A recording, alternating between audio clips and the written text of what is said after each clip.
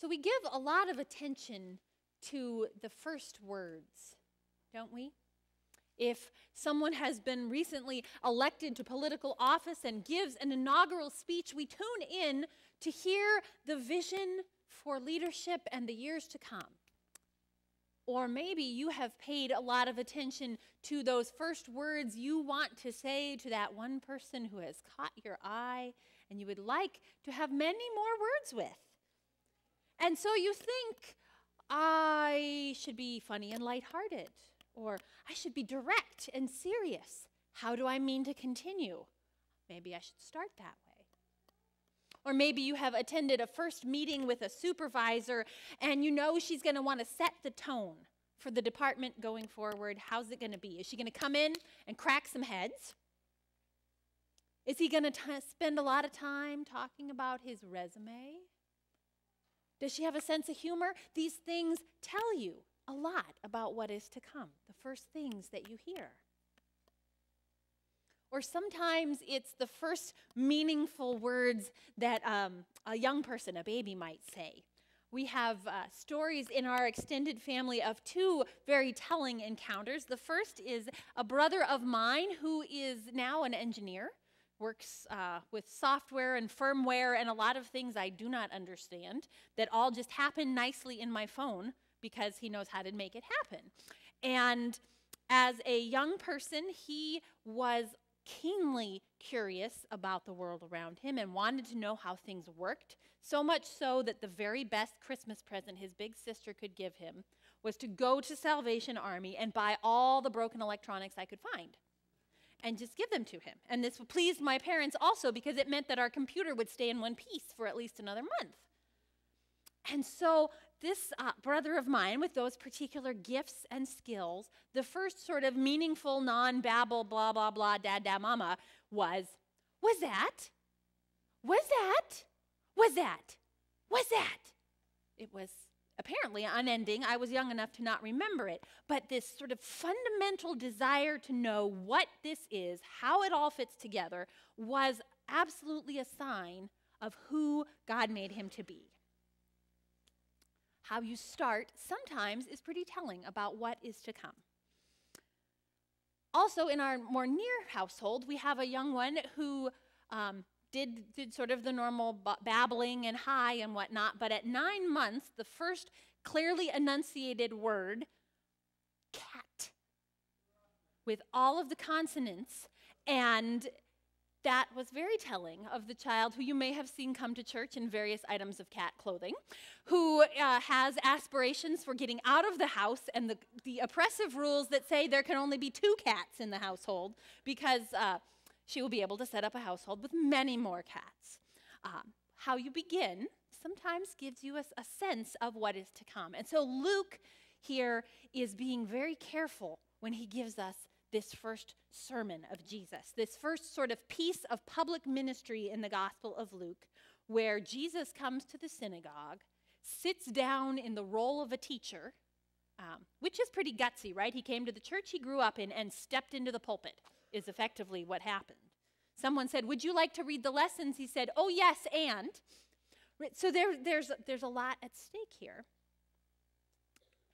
Just a few weeks ago, we in church, and just a few chapters ago, Luke's hearers heard, "Unto you is born this day in the city of David a Savior."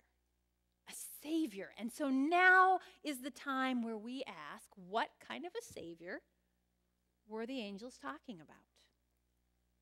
Are we getting a king? He was born in the city of David after all, and boy, we could sure use an improvement, think the hearers around him. Are we getting a political, military strategist? Is he going to sit down and tell us exactly how this revolution is going to go? Because we've been waiting for the one that can figure out how to get Rome off of our backs and save us from this occupation. Or is he going to be one of those preachers and teachers who's going to give us a new perspective and just help us to get through these days? Or maybe a miracle man who's going to fix all our ailments and just wow us, right? The kind of person that you're just watching all the time because you can't wait to see what cool thing they do next. And Jesus does none of that. Jesus says, The Spirit of the Lord is on me, anointing me to bring good news to the poor. Release to the captives, recovery of sight to the blind, to let the oppressed go free, and proclaim the year of the Lord's favor. How Jesus begins is how he means to continue, isn't it?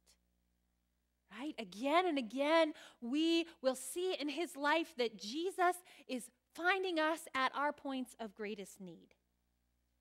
Wholeness for the sick and the suffering.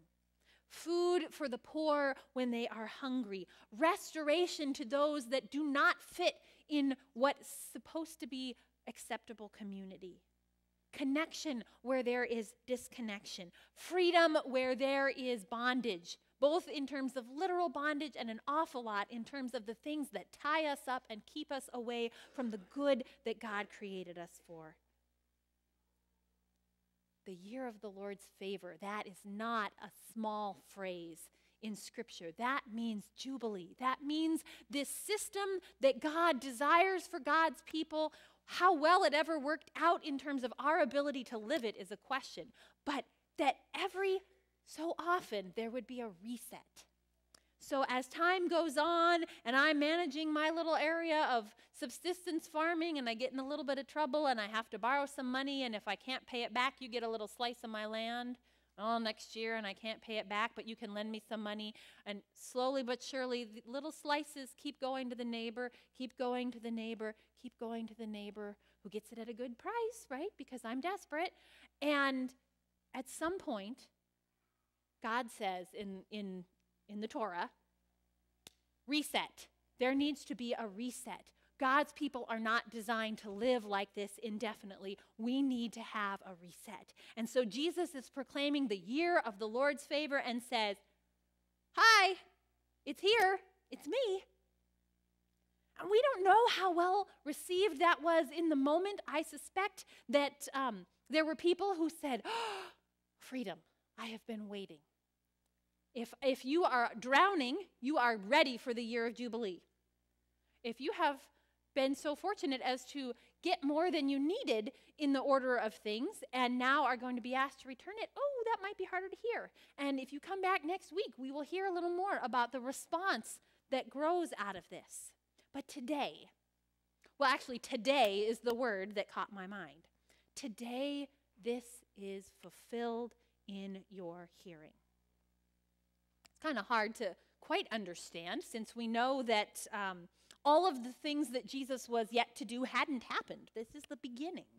Today it is fulfilled, though. And we know from 2,000 years after the death and resurrection of Jesus that everything has changed and an awful lot still needs to change. But today, Jesus said, this has been fulfilled in your hearing. And what's interesting is that phrase, this has been fulfilled. In the Greek, it's this tense that means something has happened and it's really, really, really done and it's really, really, really still going.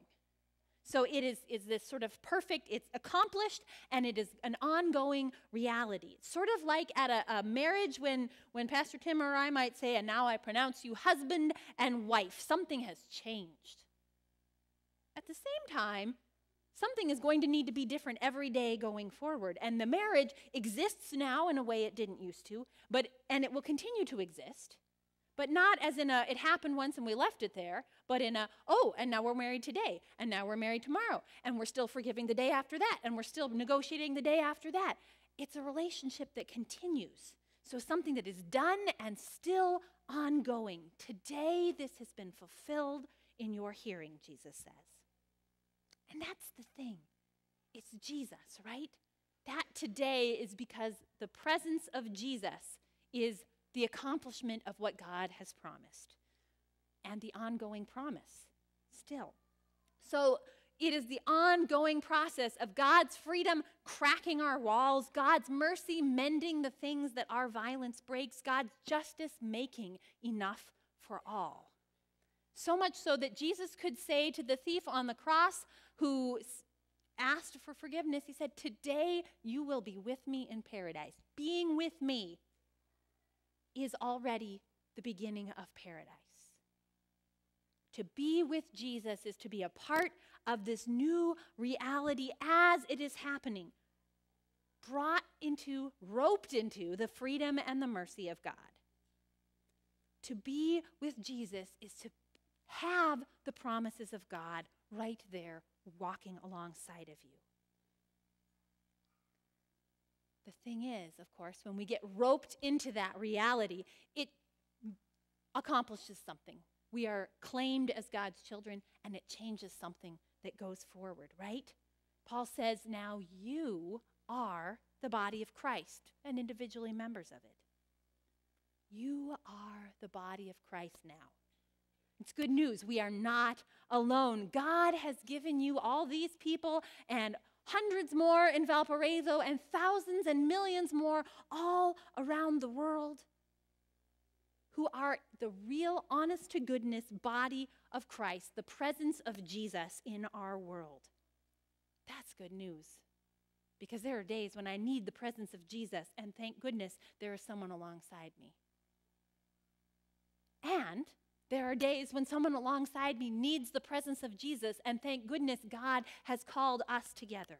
The first words of God create a reality and describe how it's going to continue. So at that font, or the font that you came to in your baptism, somebody said, Suzanne, child of God, you have been sealed by the Holy Spirit, marked with the cross of Christ forever. There's a gift and there's this ongoing reality. So the presence of Christ, wherever it is the fulfillment of God's promises. So when a tsunami hits Indonesia, as it did in December, there is the presence of Christ.